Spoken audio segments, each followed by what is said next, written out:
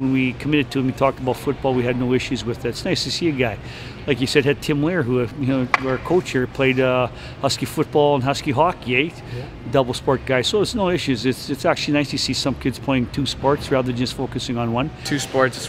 It's tough on your body, and just gotta put up with it, I guess. And I enjoy both sports. So sometimes we couldn't make practices that day because our practices are usually like right after school. Same with football. It was a lot practice, then get to the rink for a game. So it's tough. Well, I think his compete level of game too. Another kid, he reminds me of Leafers a lot. Long stick and just a big kid, very disciplined kid. And I mean, his compete level is way up there.